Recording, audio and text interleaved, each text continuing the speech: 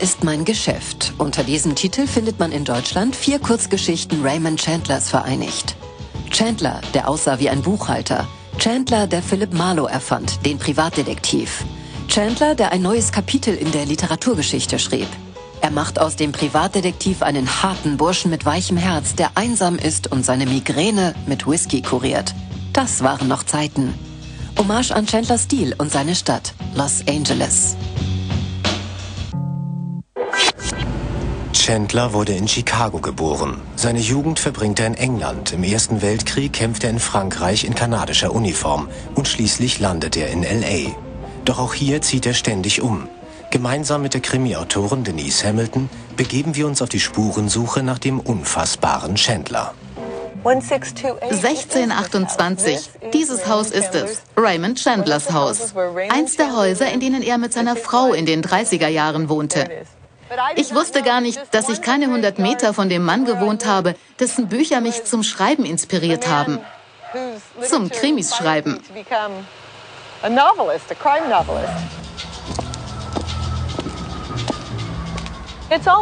Es ist wunderschön, aber eigentlich auch ganz schön finster. Hier, wo das Licht der Straßenlampen weg ist, könnte sich auch gut jemand hinter den Büschen verstecken. Das ist wirklich der perfekte Ort für einen Mord, oder? Ich glaube, genau das ist die Polarität von Los Angeles, die Chandler so wunderbar eingefangen hat. Natürlich ist die Stadt schön, aber darunter verbirgt sich eine komplett andere Welt, die viel dunkler und beunruhigender ist.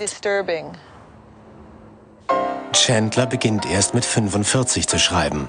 Nachdem er als Geschäftsführer einer Ölfirma gefeuert wird, weil er zu viel trinkt, veröffentlicht er seine erste Erzählung in Black Mask, einem Groschenheft. Der Rahmen gibt Action und Mord vor und Chandler entwickelt die Grundlagen für seine zukünftigen Romane.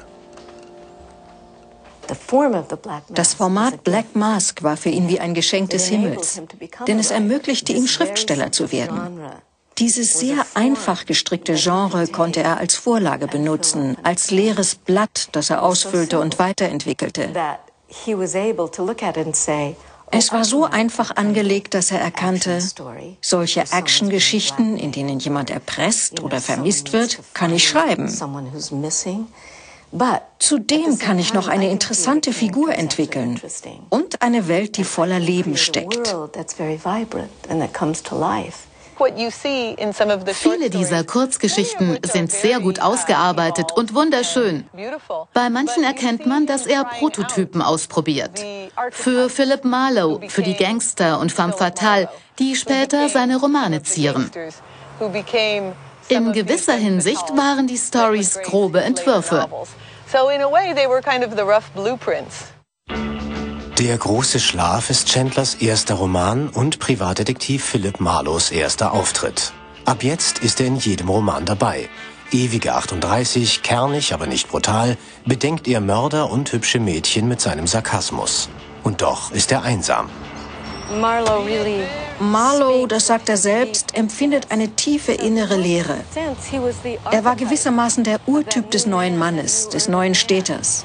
Leicht überzeichnet allerdings, im Sinne eines Ritters, der dafür lebt, dem kleinen Mann zu Gerechtigkeit in dieser Welt zu verhelfen. In diesem Sinne war Chandler als Autor wirklich ein Existenzialist. Ich halte ihn für den ersten amerikanischen Existenzialisten, weil er die unglaubliche Einsamkeit inmitten der modernen Stadt eingefangen hat. Philip Marlowe ist so eine Art gefallener Engel. Er ist eine faszinierende, rätselhafte Gestalt. Einfach, weil wir über die Figur Philip Marlowe so vieles nicht wissen. Wir können nicht in ihn hineinschauen, weil Chandler uns nicht lässt.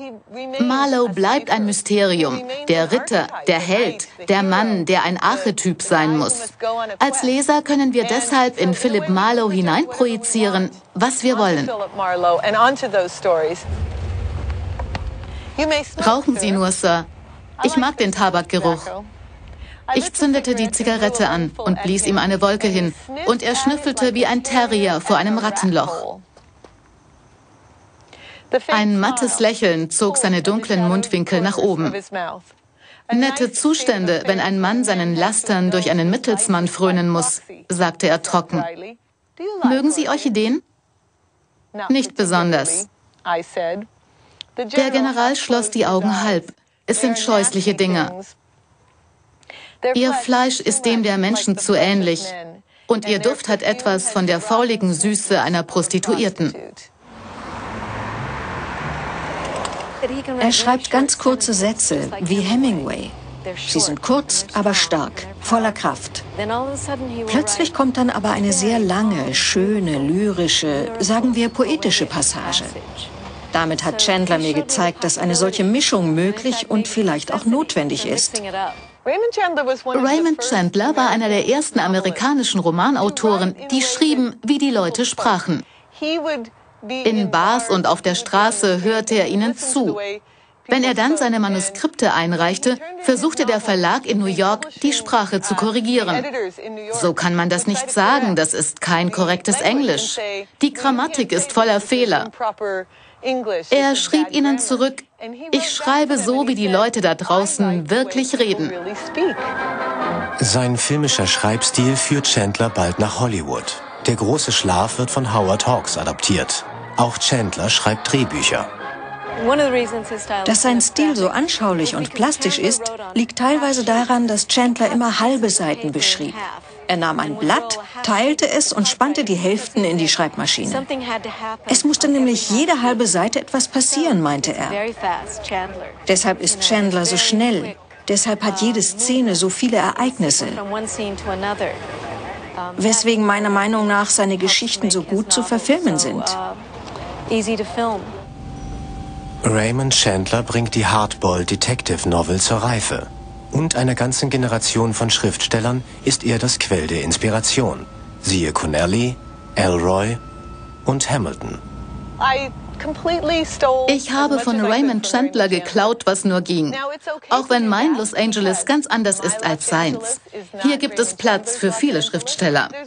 Los Angeles ist eine so unglaublich wuchernde, multikulturelle Stadt, dass wohl niemand so über sie schreiben kann wie Chandler. Damals konnte Chandler sie noch in Worte fassen. Heute fügt sie sich, glaube ich, aus derart vielen Einzelstücken zusammen, wie ein Kaleidoskop, das wir nur einen winzigen Ausschnitt beschreiben können. Mehr geht nicht, denn die Stadt ist zu chaotisch und komplex geworden. Gefahr ist mein Geschäft mit 4 Stories oder die Meistererzählungen mit 5 sind bei Diogenes erschienen.